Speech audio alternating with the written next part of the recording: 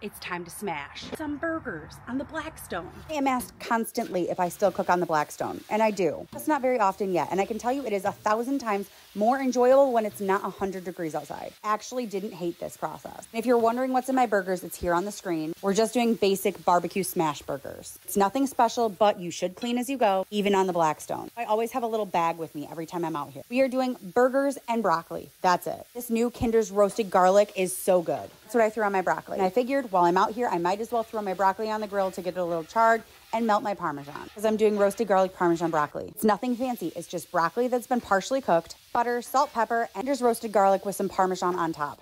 I gave it a little chop, scooted it all around, added some Parmesan on top, and then closed the lid of my Blackstone to let everything get nice and melty.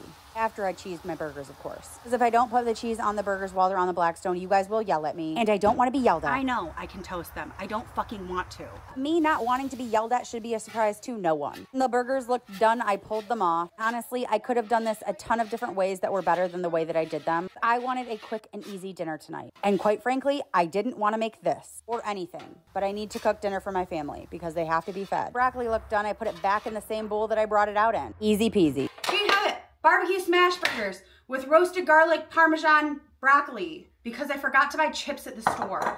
Let's build a burger and let's taste this. I'm doing a double cheeseburger. It's a lot of meat. I'm a hungry lady.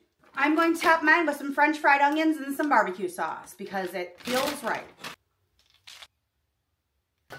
It smells delicious. That burger is so good. And so is the broccoli, but of course it's good. I made it. Follow along for more aggressive tutorials.